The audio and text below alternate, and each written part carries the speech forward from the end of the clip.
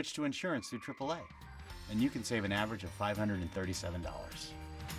Now more than ever, need a partner who will be there for you when it counts. And AAA has been proving their dedication to their members mile after mile for the last 100 years. Get your free AAA full picture quote and see what you've been missing. Call now, 866-479-1154.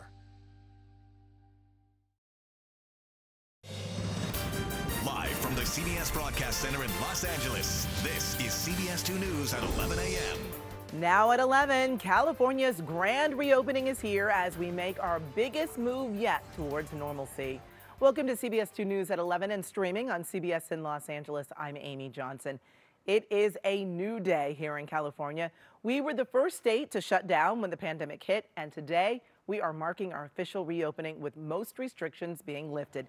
And we have live team coverage of what's changing. CBS 2's Cara Finstrom is live at Dodger Stadium, but we begin with Tina Patel live in the Westlake District. Tina. Good morning, Amy. The reason we've gotten to this point where places are able to reopen is because of all the people who have gotten vaccinated. More than 40 million doses administered in the state. And this morning, the governor is at Universal Studios talking about that accomplishment. We are mindful and sober that we need to continue to encourage people to get vaccinated, and we need to encourage people to be thoughtful, to be judicious, mindful of these mutations, mindful of the variants all around the rest of the world, mindful that not everybody is doing as well as the state of California.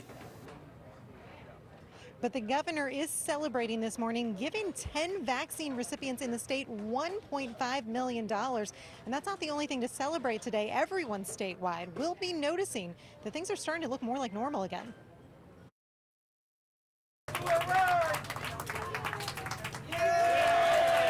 This morning, Langer's Deli officially welcomed customers back in their dining room for the first time in 469 days. Norm Langer says there were many times over the last year when he wondered if he'd make it to California's reopening. Are we going to be able to